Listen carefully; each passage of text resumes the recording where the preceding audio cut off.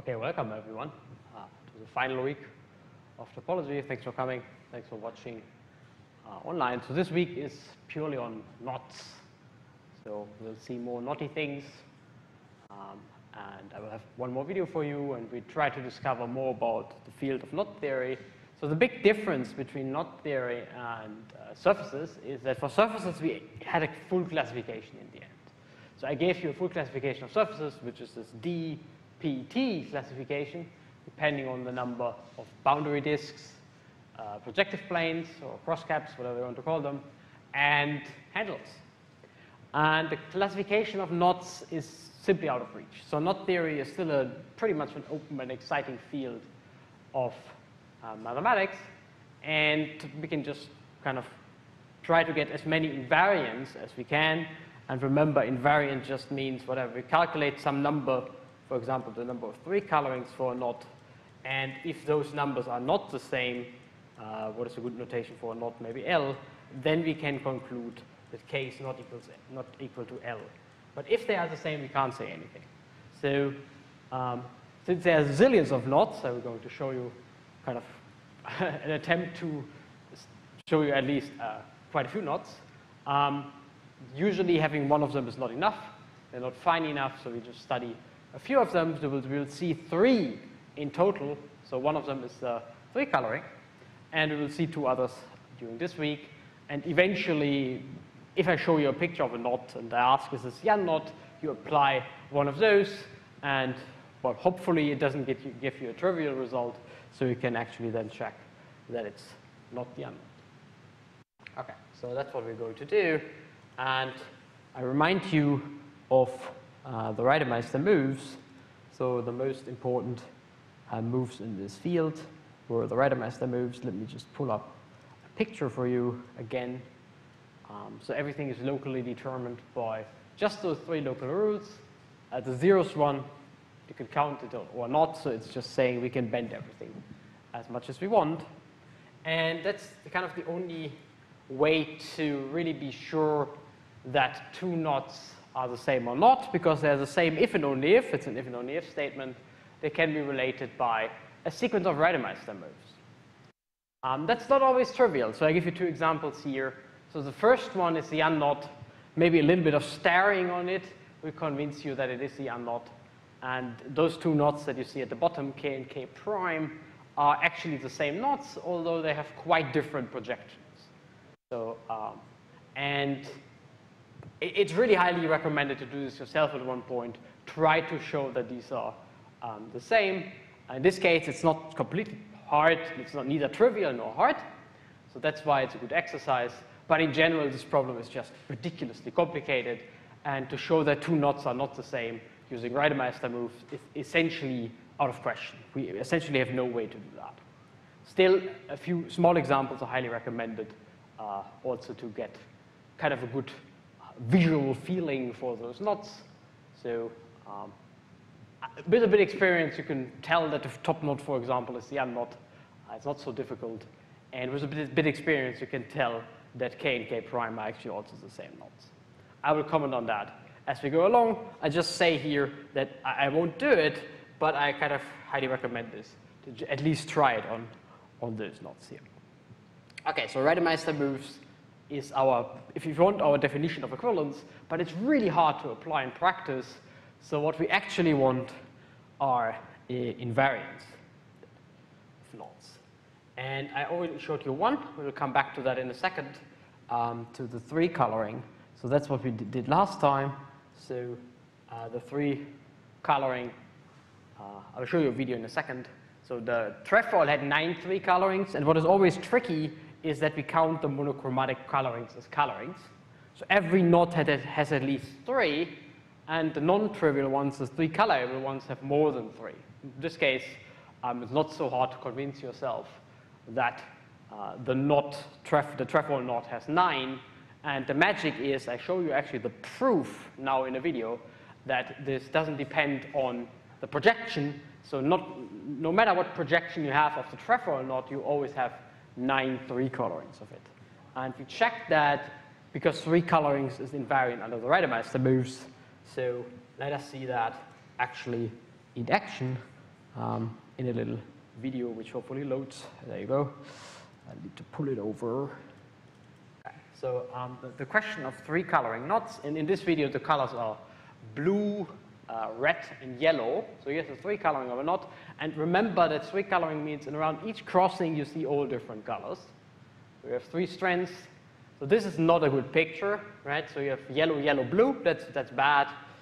And by convention, the monochromatic coloring, so whenever every crossing is just monochromatic, that's also a coloring, right? So either all 3 appear or just one color. So here for the trefoil, and then it's actually, that's exactly what it is, with either 1 or 3 colors, right? So the 2 coloring here with yellow, yellow, blue is not good, the other 2 are good, and then we just can easily count the number of colorings, the monochromatic ones, 3 of them, and you just vary the colors along the arcs. So the coloring number, well, so that I call C in the lecture is 9 in this case. And clearly the knot has coloring number 3. It only has the monochromatic solutions. So we'll see in a second, or we already know from last time that it's a knot invariant, so the trefoil is not trivial. If you try this for this knot, well, you just start somewhere. So the next should get yellow, otherwise it doesn't work. But now we are kind of stuck, so how do we color the remaining one? No matter what you do, it should get blue from the bottom, and it should get yellow from the top. So you're stuck, and this guy has only the trivial colorings, the monochromatic colorings. Okay, and that's what you in principle can do for absolutely every knot. So here's what I list. That's what we know right now. So the trivial knot has 3, the trefoil has 9, and the figure 8 knot has 3. And the proof why this is an invariant is nicely illustrated now. So essentially what we need to check is how the coloring behaves under the Rademacher moves. And, well, let's say you have a red coloring on the left-hand side. And the point is this is local, so at the boundary it's fixed. The boundary is red, and there's no problem to fill in the remaining color. And of course you can go back and forth. So the number of colorings is invariant under the Rademacher 1 move. I also showed you the Rademacher 2 move, but in animation it looks a little bit nicer. So the Rademacher 2 move, this move. So let's assume we have colored the right-hand side. What is it? Red and yellow. Again, the boundary points are fixed, so you want the same coloring on the other side, and you can actually fill it up. There's a unique way to fill it up using the 3rd color here, and there's a way to go back and forth. So this shows that it's, and you do all cases like this one as well, and this shows that it's invariant under Rademacher 2, and you do the same nonsense for Rademacher 3. I at least want to have it once, but well, there you go. There are some cases. It's a case-by-case check, and you can always check that it works out perfectly well. A few cases, but it's really not hard. You just list all the cases. Okay, so this shows that actually it's a knot invariant. Otherwise, said otherwise, so from a diagram we get a natural number, the number of colorings. Right? From this one we get 3. From this one we get 9, and from the final one we get 3.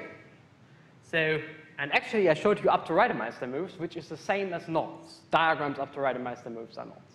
So it's a knot invariant.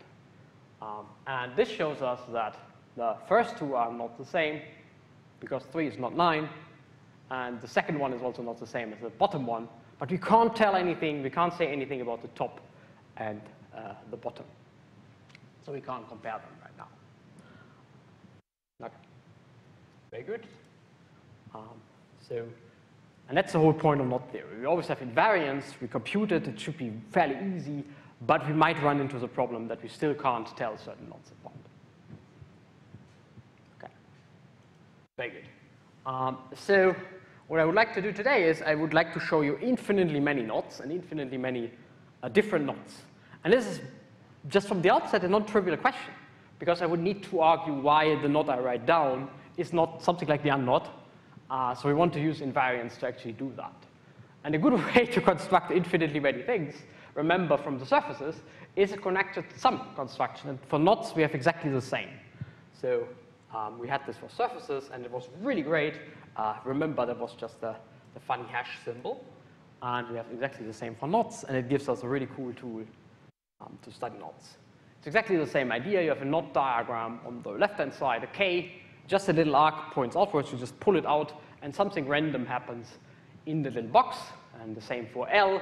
And what did we do for the surfaces? It was a two-dimensional operation. So we were poking a hole in left surface, right surface, and connecting them by a tube. Well, this is one dimension lower, so we cut the knot along the little arc and reconnect it in exactly the same way. I'll show you some more pictures in a second, but it's exactly the same operation. It's very local, so nothing changes at K except at this little arc. Nothing changes at L except at this little arc. And we get a new knot, and we denote it very similarly to the connected sum for surfaces by the hash symbol. So the hash is here kind of a very general operation, connected sum. I will show you pictures for this in a second, but we would like to think of it as a multiplication or an addition, whatever you want. And it's an operation that takes a knot and another knot and spits out another knot. So it's like an addition and multiplication. Take a number, another number, its multiplication spits out another number, and it satisfies exactly the same properties as before. I'll show you some nice pictures in a second. The trivial operation here is attaching the unknot. You'll see a picture in a second. It's commutative. Well, you just turn this picture around, and you have L hash K. And a little mental yoga shows you that it is associative as well. The proof is essentially the same as for the surfaces. So here are the pictures. So if I have a knot like the figure 8 knot, and I have a knot that is called J now, but anyway, and I have a knot like the trefoil, I just reconnect it along a little bridge, right? So here I can reconnect them along here, and I get a new knot, which seems to be more complicated than the original knot.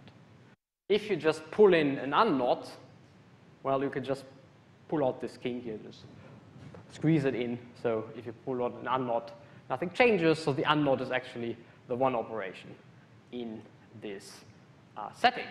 And here's a proof, for example, of commutativity. So if I merge a knot to another knot, that I can kind of shrink it until it's very, very small and move it around the knot to so this is well-definedness, and move it around the knot to any position I like to and spit it out again. So it actually doesn't matter where I apply my little box. I could have applied it here, for example, as well, and the result would be the same. And I say it again how the proof works. You just shrink one knot to this very small, you move it around the other knot, and wherever you want to pop it out again, you pop it out again. And similar pictures prove associativity and commutativity of the operation. So this is well-definedness. I just say it doesn't matter where I apply my little box operation. Really is the same as for surfaces, right? It looks very similar. It's actually a bit simpler. It's one dimension lower. But it's a cool operation to produce new knots out of, well, given knots, out of old knots. And what we can do, for example, is this one. And the proof is very cute. So if we have two knots, then C3 was my coloring. Remember, it was here, C3 of the trefoil was 9. That's the number of colors, the number of 3 colors. Then the number of 3 colors of the new knot is given by a simple formula. So it's just the product of the colors, number of colors, and then you divide by 3, and you see in a second why you divide by 3. And yes, note that this always gives an integer. So those things are always divisible by 3. And it works as follows. So I just have a certain number of colorings on the left, I have a certain number of colorings on the right. Good. So that's what I know from the outset. And I connect them along the new arc. Okay. Up to commutativity, I make the choice now. I say the coloring from K goes over to L. So this little arc here in K had some color, which in my picture here is this light blue. So I just don't change the color at K at all. I just pull it over, and I can kind of assume that this little arc is also colored blue. So it's this operation, from blue, blue to blue, blue. So I fixed a color on the left-hand side, and I push it to the right-hand side. Okay, so this is fixed by K. Very good. And so this has then 1 over 3 times the number of colorings from before. Why 1 over 3? Because I already fixed one color. Right? So it's a number of total colors, but I already fixed one via k, so I get 1 over 3 on the other side. 1 over 3 times the old number to fill it in, which is exactly what we wanted to show. So the product is then the number of colorings. And the 1 over 3 comes here really just from that I fix for k already a coloring of the strand. So I don't have a free choice for L anymore. The free choice is eliminated. It's already light blue, but I can still fill in the remaining ones. Right? If you free color a knot, you always start with some strand and give it one of the 3 colors, and you fill in the rest. So you always get times 3, because you can always, if you can fill in the rest, you can always fill in the rest in 3 different ways depending on your starting color. I mean, this is a cool result somehow. The Euler characteristic behaved nicely with hash. That was for surfaces. And here, the coloring, actually, very, very simple. A closed formula, a very simple one, right? So, A times B over 3 for the number of colorings of the hash sum of 2 knots. Kind of a nice and simple argument.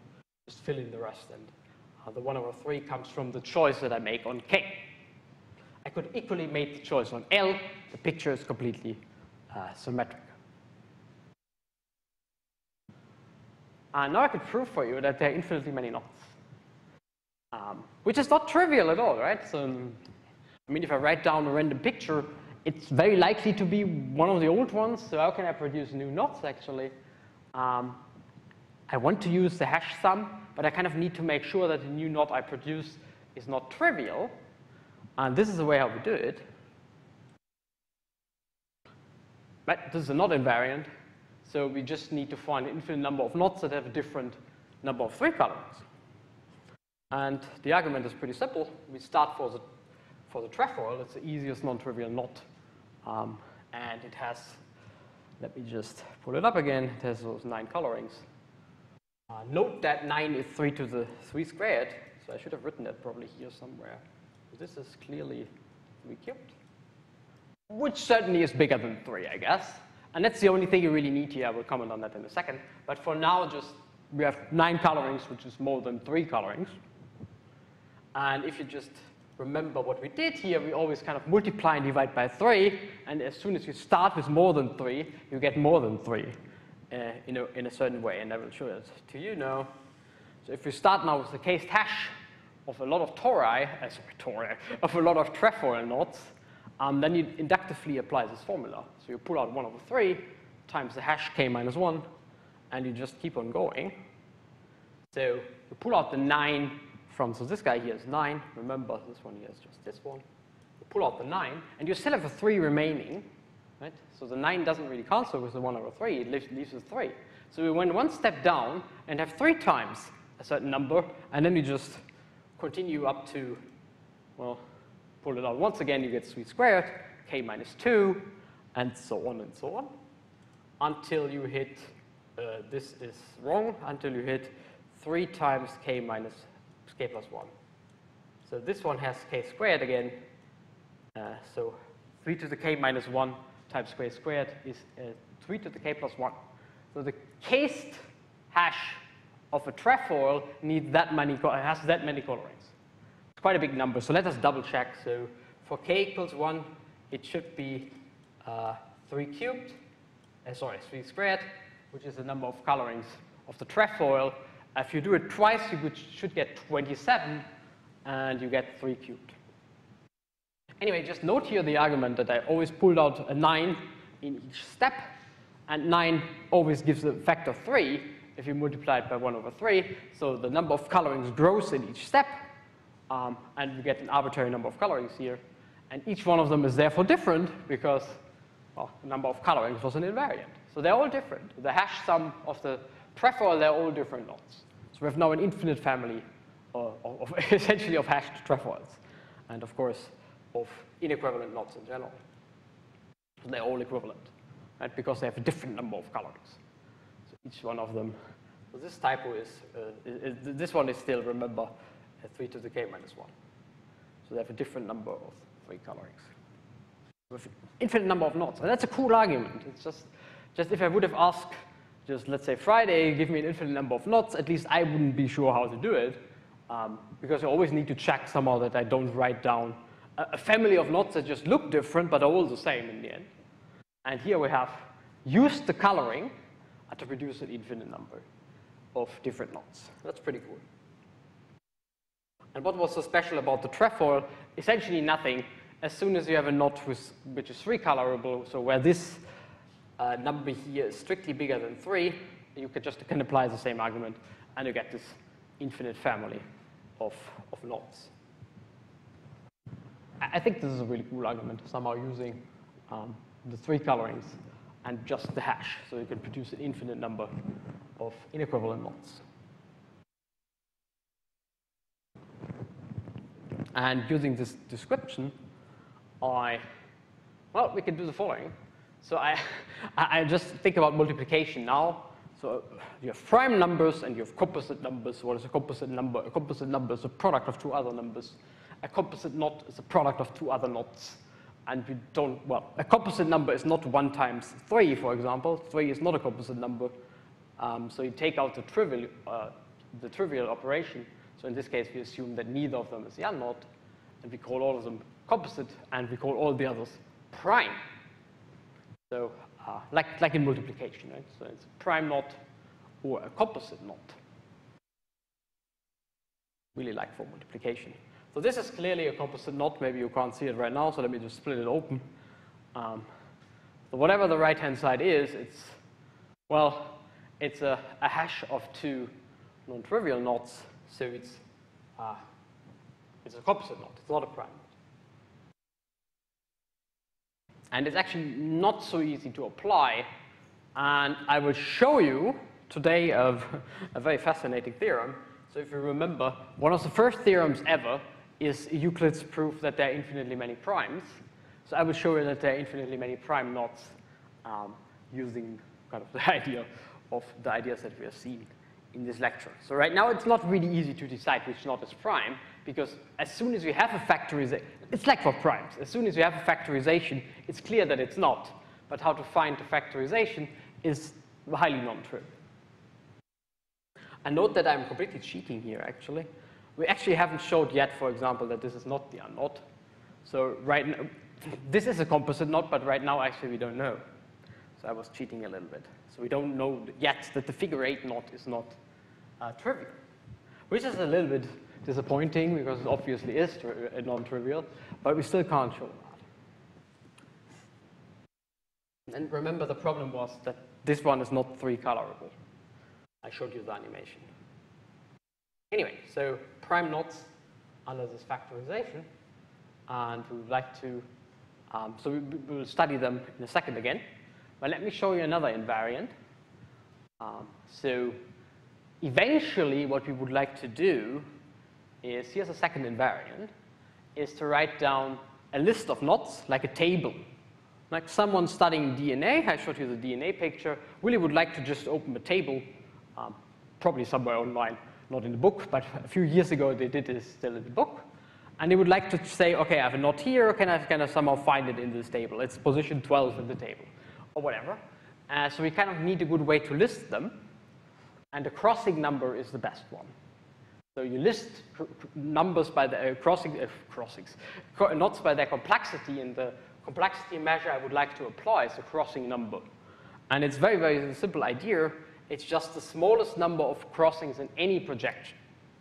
So I would first define the crossing number of a projection is just the number of crossings you see, but projections can be misleading. So here is the projection of the unknot, and the crossing number of this projection is 1 because you see 1 crossing, but the unknot obviously shouldn't have crossing number 1. That would be a very silly definition. So you take the minimum over all projections.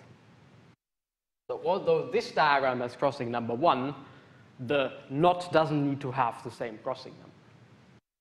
And that's kind of obviously an invariant because we take the minimum over all projections. It's really hard to compute. So let's do some examples here. So the crossing number of the unknot is 0 because I don't see any crossings. The crossing number of the trefoil is 3. Can we actually see that already? Well, I see a projection of the trefoil with 3 crossings. So what we know is the crossing number cannot be bigger than 3. If you play around with it, we have showed that it's not trivial, so it can't be 0 either. And you kind of cannot write down any knot with 1 or 2 crossings. If you try that, like on a piece of paper, it only takes you 5 minutes to convince yourself that every non-trivial knot has at least 3 crossings, which implies that the trefoil has 3 crossings. And it's an invariant in a very strict sense, so if crossing number is 0, then your knot is actually the unknot. And here's another one. So the crossing number is also related to the hash. And this is really just saying the hash is a more complicated knot than its individual pieces. So prime knots are those with the smallest possible crossing number that you see if you want. So that's, again, the proof is very simple. I'll show it to you in a second. But kind of fun fact here, one of the big open questions in knot theory, so everyone believes that this is true, but nobody can prove it, so it's one of the big open problems in knot theory, which is still a very active field of research. So you get the inequality fairly easily, and the equality, and nobody knows how to do it, but it's kind of clear from zillions of calculations that this should be true. Again, it shows you a little bit how delicate some of those notions actually are. Say it again, the crossing number is the minimum of all projections. To read it off for one projection is easy, but to read it off for all projections is a bit tricky. But for alternating knots, which we'll see next time, you can actually do it. For alternating knots, the crossing number is what you see, which then makes it a really good invariant of those alternating knots. But for now, we can't do that. We will do that next time. So let me postpone the alternating knots to next time. Let me just show you the proof. There's a second proof, which should appear in a second. So the point is K hash L has a projection with this number of crossings. So the real crossing number is the minimum of all projections, so it's at most K plus L. And that's the proof. Compared to the equality, which we don't know how to prove, this is actually not so hard. So you're just saying the following. Let me go back to the little nice box pictures, which are somewhere here. So this has whatever, 3 crossings. This has 4 crossings. So this clearly has 7 crossings in its projection. So the crossing number of the new beast is at most 7. It could be smaller, but it's clearly at most 7. Just add up along the pictures. Blah, blah, blah, blah, blah. Very good. Somewhere here. And why I'm telling you this, because we get exactly the same statements as for numbers. Every number is a unique composite of prime numbers. Every knot is a unique composite of prime knots. So the prime knots play the same role as the crossing. As the primes, hence the name. So the unique factorization theorem, here you go. The unique factorization theorem from arithmetic in terms of knots. This is also sometimes called knot arithmetic for the obvious reason, so you can play around with those and define various versions of knots, rational knots, for example.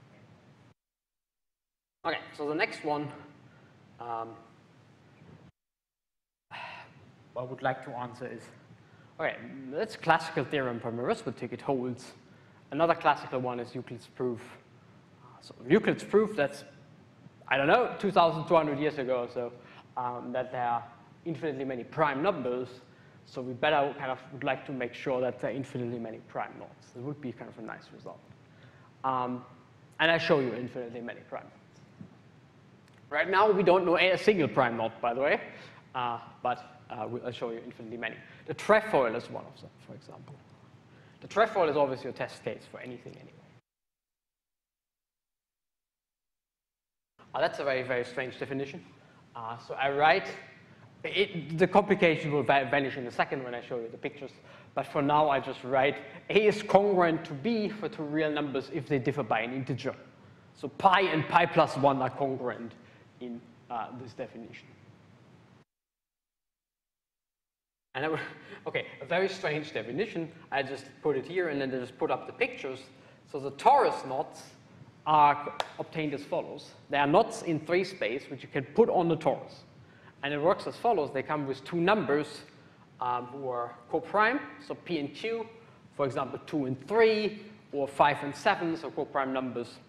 And what you do is you obtain the knot on the torus. I'll show you a picture in a second. And those 2 numbers just measure how often it winds around the meridian. So here's the torus. The torus has 2 natural, well, circles you can draw, the meridian M and the longitude L. And the 2 numbers would measure how a curve winds around, how often it winds around the longitude and how often it winds around the meridian. So this gamma, for example, winds around the meridian 3 times, 1, 2, 3, and around the longitude once, it just goes around once. And this is exactly what those 2 numbers P and Q are. They just tell you how often you go around the meridian and how often you go around the longitude. And what you get is a knot in 3 space if you think of the torus as sitting in 3 space itself. Here's another picture if you want to think of these as living in our favorite polygon decomposition. 2, 3 means I have 2 points here and 3 points, so this is 2, and 3 means I have 3 points here. And it goes around the torus like this, 2, 3. It winds around the torus. In this case, depends a bit what you call the meridian. The longitude, it goes around 2 times the meridian, and it goes around 3 times the longitude. And if you do it the other way around, everything turns around. So the 2 here are 2 points at the bottom, and the 3 here are, what was my color? Blue. The 3 here are the 3 points along the horizontal line. The vertical line, I guess, it's not horizontal. And the 5, 7, maybe we can do the 5, 7, should count 5 along here and 7 along here. And for any co-prime number, the co-primeness, if you think about it a little bit, will make this picture into a closed loop. So this is actually a closed loop on the torus. So it goes out here, comes in here, and so on. And we'll close it up on the torus. And these beasts are called torus knots. And they just come with 2 integers, P and Q. The knots that live on a torus. And they not turn out to be prime. So they're all prime knots. So there are infinitely many of them. I will show you in a second that they're also inequivalent. So there are infinitely many of these knots for each Q and P. There are many, many more prime knots. This is certainly not a classification of prime knots. But I wanted to show you the analog in knot theory of Euclid theorem. So there are infinitely many primes. There are infinitely many prime knots. The proof is very, very hard. Well, not very hard. The proof is okay, but kind of, I have it on the slide, but I won't go into details if you want to read it. It's kind of intuitively clear that it should be true. And the proof is a little playing with visual geometry, if you want. Turns out that the crossing number of the torus knot is known. It's P minus 1 times Q. Remember, the crossing number is an invariant, so we get infinitely many different knots because you have this equality of the crossing numbers. So already for P equals 2, where the first number is 1, so you just have 1 here. So then the crossing number is Q, and you can just go through all Qs, and you get a whole family of different knots. So why do I do this? Well, look at the theorem. The theorem just says the knots are prime, but they could be all the same. And now I'm using an invariant again, in this case a crossing number, to verify that they're not all the same. But it's always the same game. So you write down a potential family and you apply some invariant onto the family to make sure that they are not equivalent. So in this case, I only show that 2, Q are not equivalent, but they're actually all non-equivalent. Up to some symmetry on the knots.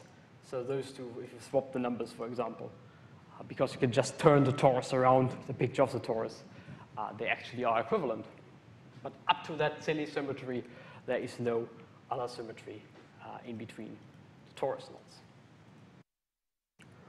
And this gives you a way, in the end I'm not going to do that, we should see a little list in a second, to just list the number of prime knots with n crossings, so with crossing number n.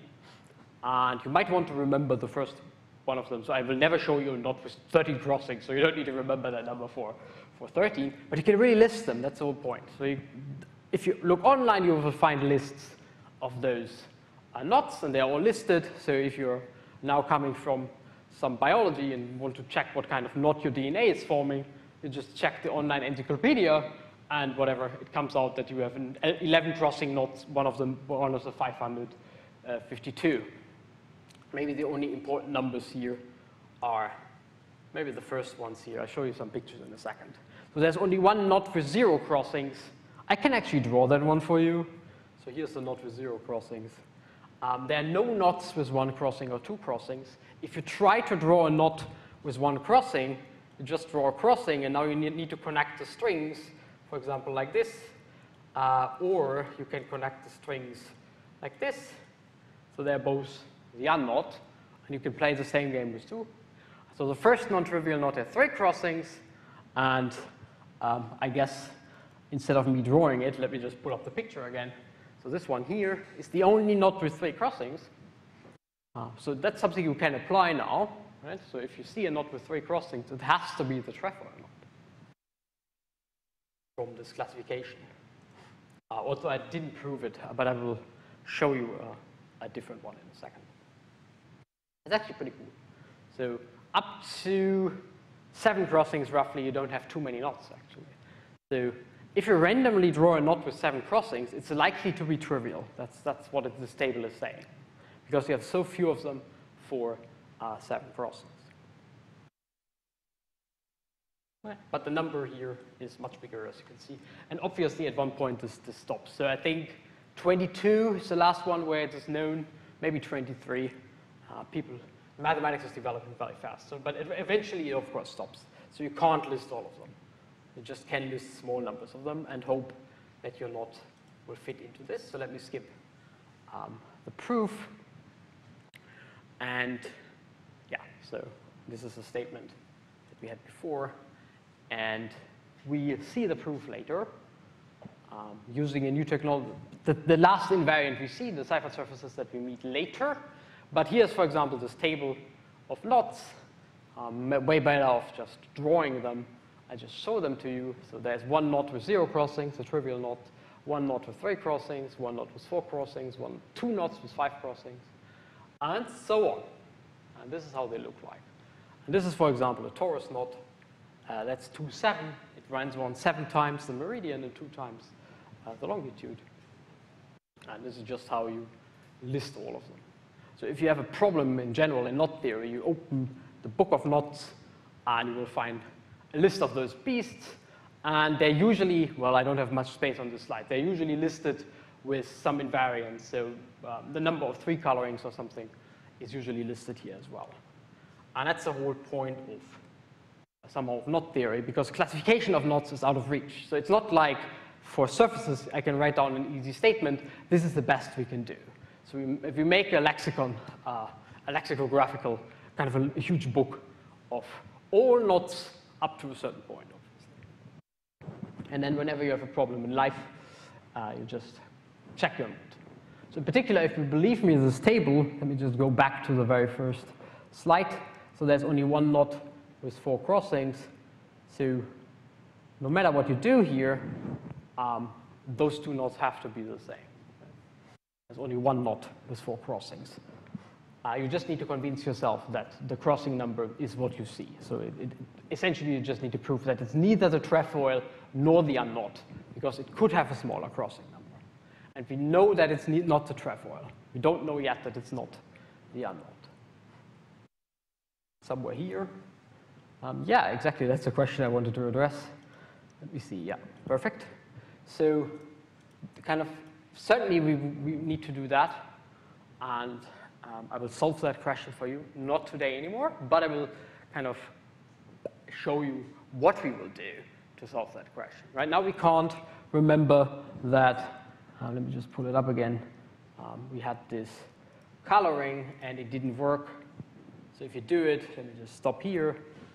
This one here should get blue from this picture, but as you can see here, it can't get blue, so we're kind of stuck, and it doesn't have any nice three colorings except, of course, the boring ones. So somewhere here, I had that, so exactly, so we can tell the trefoil is different from both of them, but we don't know yet whether the figure 8 knot is trivial. Obviously, it isn't. It just showed up on my list of knots, so it shouldn't be trivial. So we somehow need to have a better way of coloring. And the idea is as follows, and we do many more examples in a second. So instead of really thinking about colors, which is very powerful, we can also think about coloring things with numbers. So here's a 0, here's a 1, and here's a 2, for example. And we can do that. I can do another one for you. Maybe the 2 comes here, the 0 comes here, the 1 comes here, something, whatever. Another coloring, whatever. The 1 goes here, the 2 goes here, and the 0 goes here, something like that. And we observe the following. Around each crossing, when you add up the numbers you see, and do another one for you, maybe a monochromatic one, so something like 2, 2, 2. Yeah. When you add up all the numbers you see, you get a number that is divisible by 3.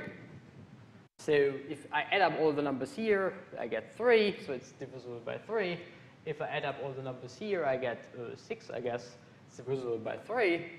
If I add up all the numbers which is colored 0, I get 0, which is divisible by 3 in a very silly way, but it's still divisible by 3. If I would add up all ones, I get 3, which is divisible by 3. So actually, a 3 coloring in this sense, I mean, colors are very nice, but this is kind of a more mathematical way of doing it, is a coloring of the arcs of your knot with numbers such that around each crossing, the numbers add up to a number that is divisible by 3. And this is where our little 3 comes in. That sounds like we can generalize that to actually anything. So we can study higher dimensional colorings, higher colorings if you want. So that's just what I said. So what can we say about those numbers? They all are divisible by 3 in all of these situations. But if you have, oh, I should show you this one as well. If you have something like a 2, 2, 1, a coloring that we don't like, with 2 colors, with only 2 colors present, it gets 5. That's not divisible by 3. So this seems to work out perfectly well, and it does. So, oops. So here I just list them all again. So the disallowed colors, whatever, 1, 2, 2 would add up to 5. What else can we do? 0, 0, 1 would add up to 1. What else could we do? 2, 0, 0, for example, would add up to 2. So none of these are divisible by 3. And here, whatever. 2, 1, 0 add up to 3, 1, 1, 1 adds up to 3. So all of these are divisible by 3. And we can use that to generalize the notion of coloring as follows. So I call it a p coloring. For any p, I color my knot now with the numbers from 1 to p minus 1. It gets a bit harder to imagine. You really should think of it in terms of numbers now, such that around every crossing the sum is divisible by p. And kind of by the very same magic as before, the Reidemeister magic, this will be not invariant, it's called a p coloring. And everything we did for colorings works exactly in the same way for p colorings. So we have the number of p colors, and it's p. So for a fixed p, there are at least 5 of them. P of them, obviously. For p equals 5, there would be 5 of them, because you can always kind of find those monochromatic ones.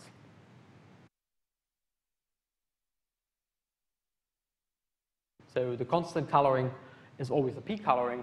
So the number is at least p, and it's exactly the same as before. Like everything beyond p is interesting. And why we do that, well, we can't see it today anymore, but let me already spoil the story. I will jump in here again. So next time I will do this one again for you, is because, let me just show you the picture, because if you again want to think of them as colors, then the figure 8 knot is actually 5 colorable, which shows that it's not trivial and also shows that it's not the trefoil. Okay, so what have we seen today is, well, the last notion was this notion of coloring here for any p. And then you have, for any p, you have this invariant now, a p coloring, and it's a very, very strong invariant of your knot. And kind of the only thing that is really missing is a way to compute this coloring. It gets pretty messy. You would expect that it gets pretty messy, but it's actually very nice. And there's an algorithmic way of doing this. There's an algorithmic way of checking whether a knot is p colorable for any prime p. So if you ever come up with a knot, and I ask you, is this knot trivial? A kind of a fool's proof way of doing it would just be to run this algorithm and check that it's not trivial. So let me show you a picture one more time. So that's really the main invariant we have right now. This is the 3 coloring. So let's say blue is 0, red is 1, and green is 2. And you check around each crossing. They're always divisible by 2. And that's trefoil knot. OK, that's it for today.